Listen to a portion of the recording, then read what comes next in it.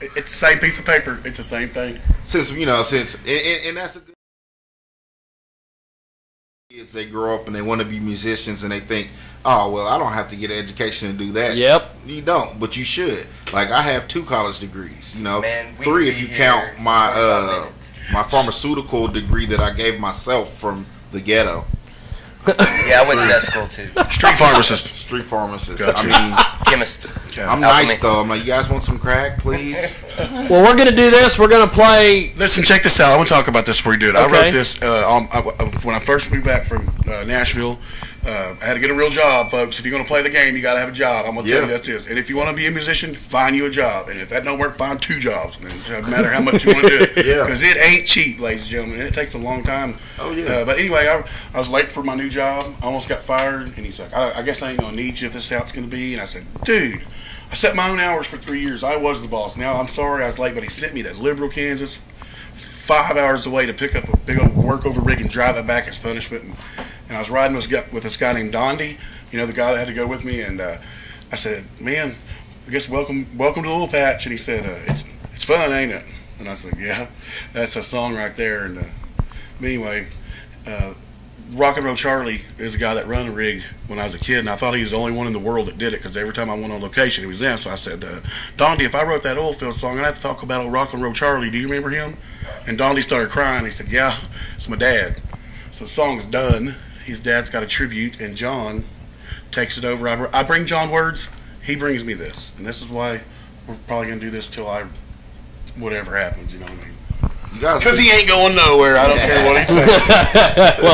Well, here it is. And little Oklahoma music. Welcome to the Oil Patch. Here we go. Welcome.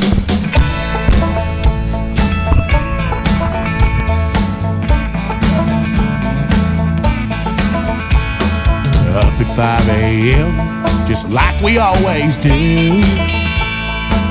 Filling up that 4-door. Experience, there's one thing that you'll learn.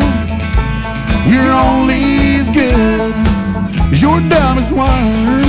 Rock and roll Charlie's on the handle, the pipes up in the stands. Let's keep those blocks a moving, boys. Come on, let's make a hand. The boss man's on location, sure wants to get her done. Welcome to the Oil Patch, boys, ain't this fun? This life has a roughneck, you miss a lot along the way. Birthdays and anniversaries are some things we can make. And school is somewhere I probably should have stayed. But 80-hour week when it's booming out here, you damn sure get paid. Rock and roll Charlie's on the handle, the pipes up in the stands. Let's keep those blocks a moving, boys. Come on, let's make a hand. The boss man's on location, sure wants to get her done. Welcome to the Oil Patch, boys, ain't this fun?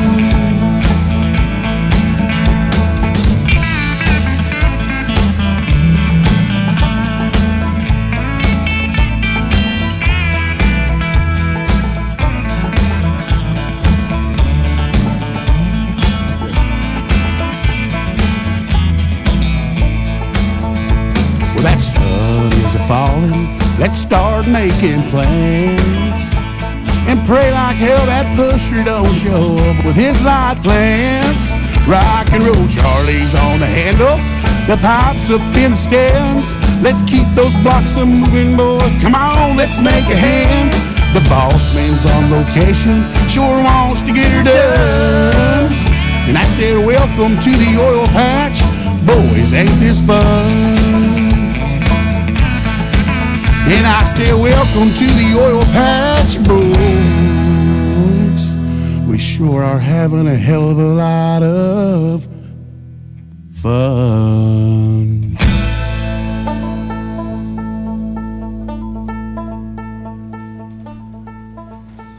Well. That's a well-produced You said something about this being not a finished product. No, what? we're still doing the mastering part. John's still working on that, making changes. We just did this 2 weeks ago. We went to Tennessee a few weeks ago. This is how we roll. We went back to Tennessee, and on Tuesday, Charlie Sheen clip. we use Monday to drive. Tuesday in the studio all day. Tuesday all day. Wednesday all day. Thursday went out to a show that night. Thursday night in Midtown Nashville. Friday all day in the studio working. Then we went to Springfield, Tennessee, packed show. And then Saturday I did all my vocal work on the Saturday. Did a show that night by the Grand Ole Opry. And then on Sunday somehow. Grand Ole Opry. Sunday went and finished up some more vocals because I actually felt good. And it was Sunday listening to Joel Osteen tweets and reading all that stuff. Got the inspiration. I'm a Facebook Christian. And then I pulled in my house Monday morning and went to work. So 7 days we did 3 shows and made a record. Let me ask you this: Who are some of your like musical influences? Merle Haggard. I have Merle Haggard in my CD player currently now, and for probably it never leaves. Merle Haggard's my guy because he writes songs about the same things going on right now today, 30 years ago, and he writes timeless songs, man. Like Tupac. So Yeah, Tupac exactly. is like Exactly. the hip hop version of Haggard. Is that what you're trying to tell me? I mean, I would agree with that. Maybe we should do a mix of them together. How would that sound? Won't you do it? That'd be cool. It's like I'm I know standing you in can the do that. ghetto with I know. my pistol. I ain't no telling what you got. Nah. So, my next question is: Can you name 3 black country singers? Yeah, go ahead. Go Charlie ahead. Pride. Darius Rucker. Cowboy McCoy. Teddy Riley. I don't know any. You guys did great because I don't know any. Hey,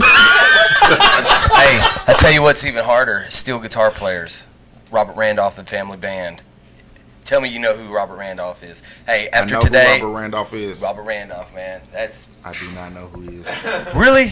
I don't. You gotta check that out, dude. He plays steel guitar, pedal steel guitar, man. Now- and they just light it up. I'll be honest with you guys. For the average urban thug in my neighborhood, I'm much more And diverse we in my got musical too taste. damn But many urban thugs.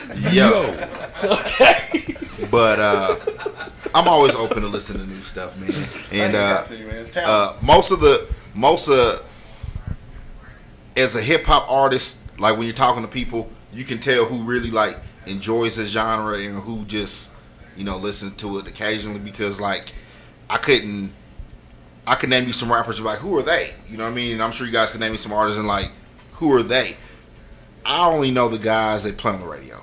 And Yeah. And that's it. There's a song about some chicken in the yard this guy was chasing or something that was on the radio recently. I don't know. I kind of liked it. And then there's the Red Solo Cup song. It's so addictive. I love that song. And my favorite country song of all time is, and I keep forgetting his name. That lets you know how little I don't know about it. But the one about Johnny's daddy's taking him fishing. Tim McGraw. Tim McGraw, there you go. Tim McGraw, you get a official Urban Thug pass one time. If you're ever in the ghetto in Wichita, Tim McGraw, and your car stops, call Israel and you'll be safe. And you'll never have to hear.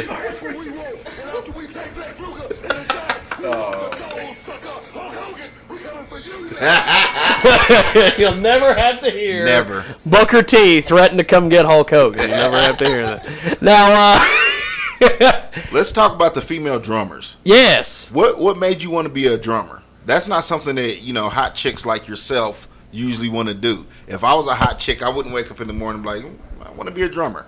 I'd probably say I want to do hot Yeah. chick stuff, like whatever hot I chick. want to do hot shit. I don't know because I don't get hot chicks. So I was forced into it. It was purely a forced thing. It wasn't anything I was wanting to do. But you had to at some point in time develop a love for it and even yeah. a skill for it. Yeah. How did that come about? Who are some of your female drummer influences? I don't have many. Any drummer? Little drummer boy? Yeah. Little drummer boy. Yeah, that was a big one for me, Yeah. the little drummer boy. Yeah. I mean, classic. That was great. He Yeah. created a whole new style and genre of drumming, Yeah. philosophically speaking. He had sort of a dress, a skirt, I guess. So it was Yeah. Philosophically drummer boy. speaking. You guys don't understand the inner nuances of drumming. I'm going to tell you how hard it is because I can't do the foot pedal and like my right hand and left hand at once. You know what I mean? Like, I just never learned to do it. I just can't do it. I got kicked out of the church choir because I couldn't sing, clap, and sway back and forth in unison. I'm like, I don't need that. When I'm in the studio, we have Pro Tools. The engineer will line me up. Where's the engineer at church? Where's the engineer at? Could you imagine actually making Yeah. I once had to tell the DJ at the show and told like, hold on, let me get my asthma pump. You know what I mean? Yeah, I had a Primatine Mist moment like, Mist my name is moment. Israel. Hold on. I love it. Dog. Like, I need a glass of water. Where's my Oh, record? hey, listen. When we go places, we go back. So October 19th, people out here in Hudson come back and see us at 14 North, and we're going to do it again. We might need to have Israel come up and Absolutely, man. participate in Hey, that. that would be cool. Hey, no, seriously, they guys are used to it. They didn't like it at first. Whenever I bring the bartender up last night singing with Bomba,